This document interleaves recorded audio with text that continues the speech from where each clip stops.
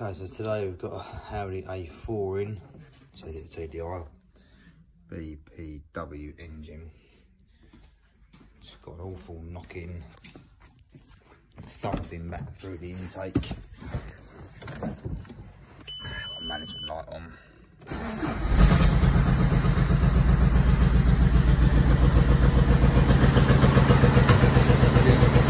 Doesn't sound healthy.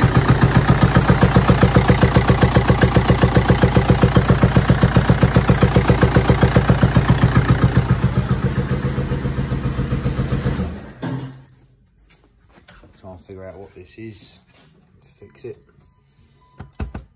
Get the top engine cover off and have a look inside the rocker cover. See where we go from here. Okay, so we've got the rocker cover off now.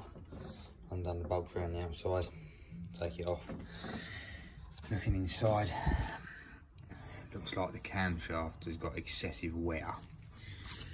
The lobes are almost worn down to round, flat spots on them. I would imagine this is what is going to be our problem for our noise. Next, we're going to take off the rocker arms for the injectors. Get them out of the way. We have to pull the front end of the car forward into the service position. Get the belt off, and then we can access the camshaft itself.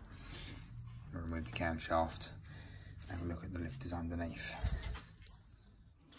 Okay, so we've got the front of the car pulled forwards, cam belt taken off, and we've got the camshaft out, and we can see now our problem. The cam has worn through the tap here.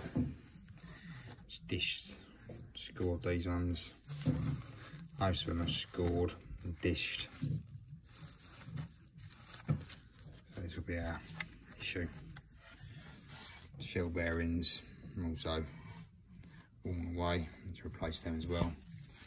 Camshaft wear is quite severe. There's barely any lobe left on that. When you take into consideration the lobe on that one compared to that one. So we're going to have to replace shell bearings, the followers, the camshaft, and go from there. Right, taking out our lifters and the shell bearings, getting everything a wipe round. Now here we've got, well, as you can see, a lot of broken material. Shell bearings have definitely seen better days. So, see the dish on these tappets now. That one's relatively good. The rest of them, a couple of good ones. The rest of them are scrap. If you look at the new cam to the old cam, the profile of the worn down cam compared to the lobe on the new cam, you can see how much is worn off.